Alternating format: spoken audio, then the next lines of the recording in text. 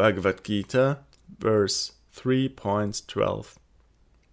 Being pleased by your performance of sacrifice, the demigods will reward you by making arrangements for your desired enjoyment. Therefore, a person who enjoys the ingredients the demigods have given, without first offering them to the demigods, is certainly a thief.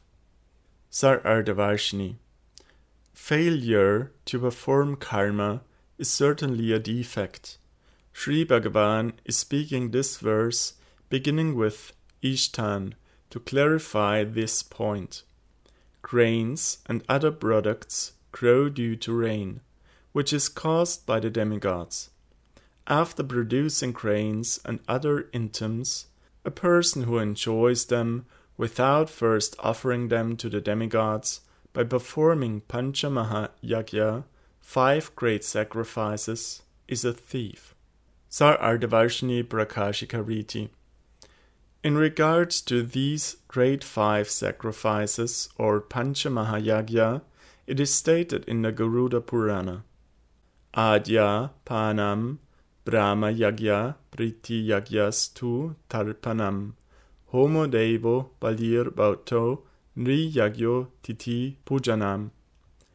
First, to give the disciple instructions from scripture is called Brahma Yagya. Second, to offer oblations to the forefathers is Priti Yagya.